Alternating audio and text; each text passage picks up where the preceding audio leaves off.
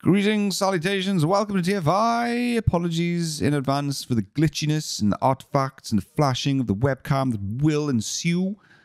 It's broken. I need to buy a new one. I've inquired about a new one. There's one that I want. There's a specific webcam that I want. It's not for sale in Europe yet. It's about to be for sale. I'm not going to buy another one until I can get that one. So until then, this has to unfortunately do. So anyway, yesterday I dropped that bombshell about how I'd stopped doing Inventor tips and tricks, which to my surprise caught some people by surprise, given that I'd not done tips and tricks in 2 years, and it kind of came across that some people, that was news to some people. I've not done them in 2 years, mate. Why is this news to you? But anyway, it was nice to hear that some people were sad to hear it. You know, was that nice to hear? It's nice to hear people care. Anyway, I suppose that's what I'm trying to say. But it is what it is. It's happening, and it's not. It's happening. But as a result of that, I decided that I needed to hide the tutorials on my back catalog. I needed to unlist the entire back catalog of my tips and tricks videos, which, you know, I don't expect everyone to understand the reasoning behind that, but it's a channel identity thing. It's entirely about new people coming along, a new person watching a new video that I do, looking at what else I'm doing, and then deciding whether or not they want to subscribe. I don't want that person seeing content that's not relevant to them and then deciding, oh, this channel's actually not something that I want to subscribe to because I'm not interested in that other stuff that he's doing. But hey, cool video, bro. But yeah, you're not for me.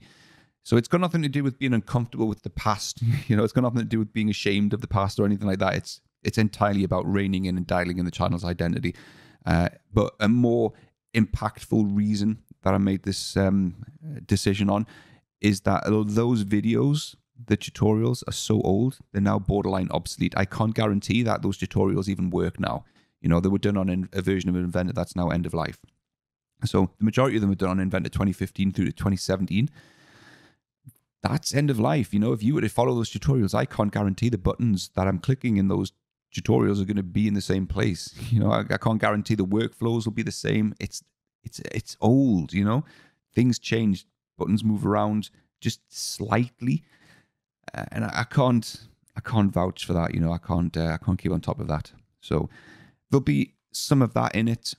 I would imagine a lot of the audience who have already got will, I imagine, have already been back through the back catalog and seen what they need to see. You know, you've already seen the videos, no reason to go back through them. And I don't particularly want any new people going back through them. That's one of the reasons. You know, why would I want new people to go through those old videos at this point? That's not what the channel's about today. So I don't really want to promote them to new people. But it's happening. You know, people are coming across them. They're being found, and people are trying to engage with me on them. So yeah, it's best that I hide them. But what I can do, and that's what this video is about, is if you go to my main front page of my channel, if you go to the playlists tab, there's a playlist called Legacy Unlisted CAD Tutorials, Tips and Tricks Videos. If you go into that, all my tutorials are in one big playlist. All 222 of them. I've excluded quite a lot of videos from the back catalog which weren't really tutorials. They were like look how fast Revit runs on a solid state drive, you know, back in 2015 when solid state drives were just, you know, not everyone had them. Just those kind of videos I used to do. So these are just the tutorials. So they're all in there, just dumped in one big playlist. I'm not breaking them up into separate playlists like drawings and parts and sheet metal and whatever. It's just one big, this is my tutorials, this is what I used to do, there they all are, take it or leave it kind of playlist. But they're there. So you can look at them, you can link to them if you want to, you can watch them, they're available, you can still get at them. They're just not searchable on YouTube, they'll not come up in any search results. What I will say though, just in case anyone sees this and wonders, on the main videos tab on my channel, right down at the very bottom, I've left, I don't know, I haven't counted them, but maybe 10 or so of my main hard-hitting flagship tutorials up. And I've done this for a couple of reasons. One is that these are well embedded and cycled around YouTube's search algorithm, so they're still being found by people daily. you know, how to get started with sheet metal, 200,000 views. This is getting seen daily by people. So I don't and it's still relevant. So I don't really want to pull that away when it's a good tutorial and it's still helping people. The bolted connection one, the studio one, Learn Inventor in under an hour, the roller chain, that one, you know, they're right at the very bottom. They're literally now the oldest videos on the channel history tab. People who look at my channel can now scroll to the bottom. They'll look at it and go, oh, that's what he started with. He doesn't do it anymore. Those are the oldest videos. So I'm cool with that. I'm happy to leave those in. So yeah, we'll leave those around.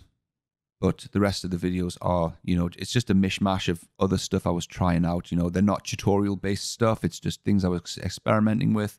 You know, render wars, talking about Autodesk, bits and pieces, 3D CAD my stuff, you know, bits and pieces. And then the more I look at my back catalog, the more it's pretty apparent that my channel has never really had a solid identity. You know, one day I'm doing, you know, what hands on the holy grail of rendering, I'm talking about RTX, you know, and then I'm doing a tutorial on Autodesk VRED, and then I'm doing an Oculus Rift versus HTC Vive video, and then I'm talking about Autodesk showreel videos, you know, and then I'm doing an Inventor woodwork video, and it is all tied into Autodesk. And I know the theme. The theme is it's Autodesk stuff. It is all linked into that. But I don't know. I think I need to kind of put a label on what this channel is about. I don't know if that kind of variety has a label. It is very mishmashy. And I'm happy to do all this because all of what you're looking at here falls into my skill set. I just don't know if the audience that watches each one of these individual videos has a crossover to the other videos.